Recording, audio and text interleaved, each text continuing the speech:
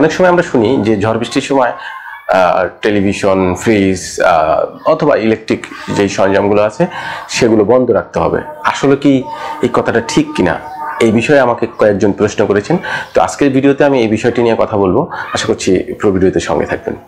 Actually আমরা এই বিষয়টি অবশ্যই আলোচনা করার আগে যেটি জানতে হবে যে আমাদের ঘরে যে টেলিভিশন, ফ্রিজ, কম্পিউটার, এই যে ইলেকট্রিক রাউটার, যা কিছু ইলেকট্রিক ডিভাইস আছে সেগুলো চলে হচ্ছে ইলেকট্রিক্যাল পাওয়ারের মাধ্যমে। আপনারা জানেন যে ইলেকট্রিক্যাল পাওয়ার বাংলাদেশের ক্ষেত্রে যেটি হয় 220 ভোল্ট, 180 থেকে 220 ভোল্টের মধ্যে সঞ্চালন লাইনে সাধারণত বিদ্যুৎ থাকে।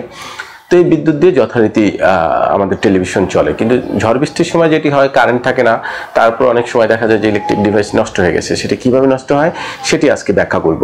এর কারণ হচ্ছে যে যখন আপনি ঝড় বৃষ্টির সময় যদি প্লাগ লাগানো থাকে কারেন্টের সাথে, সেই ক্ষেত্রে দেখা গেছে যে আপনার এই সঞ্চালন লাইন তো অনেক দূর থেকে এসেছে, একেবারে ট্রান্সমিটার, তার আগে বিদ্যুৎ পাওয়ার প্লান্টের যে বড় সাবস্টেশন আছে সেখান থেকে বিদ্যুৎ অনেক দূর থেকে এসেছে। এই যে বিশাল সাবস্টেশনের থেকে আসার পর্যন্ত আপনার ঘর পর্যন্ত যে বিশাল সঞ্চালন লাইন, সেখানে অনেক প্রোটেকশন দেওয়া থাকে, কিন্তু ট্রান্সফরমারের প্রোটেকশন আছে, কিন্তু সবসময় প্রোটেকশন কাজ করে না।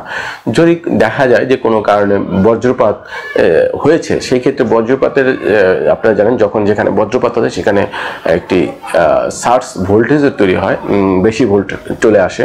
এখন আপনার যেখানে 220 ভোল্টের সর্বোচ্চ যেতে পারবে, এর উপরে গেলেই আপনার টেলিভিশন নষ্ট হতে পারবে, রাউটার নষ্ট হয়ে যেতে, কম্পিউটার নষ্ট হয়ে যেতে পারে।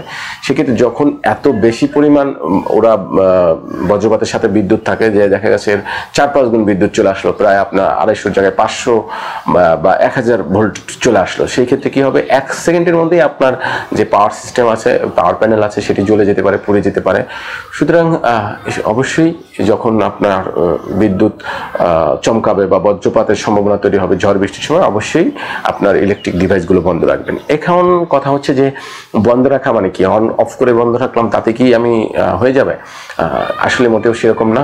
আপনি দেখবেন যে এরকম প্লাগ আছে, 2 পিন প্লাগ আছে বা 3 পিন প্লাগ আছে, আপনাকে প্লাগ একেবারে খুলে রাখতে হবে। হ্যাঁ, প্লাগটা খুলে রাখতে হবে। এখন শুধু টেলিভিশনের প্লাগ খুললেই হবে না বা ফ্রিজের প্লাগ খুললেই হবে না, পাশাপাশি যদি আপনার ডিশের লাইন থাকে সেই লাইনটিকেও খুলে ফেলতে পারেন, কারণ এই ডিশের লাইন দিয়েও বিদ্যুৎ আপনার ইলেকট্রিক যে সরঞ্জাম সেটার মধ্যে চলে যেতে পারে। পাশাপাশি যদি রাউটারের কেবল লাগানো থাকে, রাউটারের লাইন খুলে ফেলান। হ্যাঁ, ইন্টারনেটের যে মেন লাইনটা আসছে সেটি খুলে ফেলান, বা রাউটার থেকে যে নেট কানেকশন আছে সেগুলো খুলে ফেলবেন, সেটি আপনার জন্য সেফটি। এই ছিল মোটামুটি আজকের ভিডিও।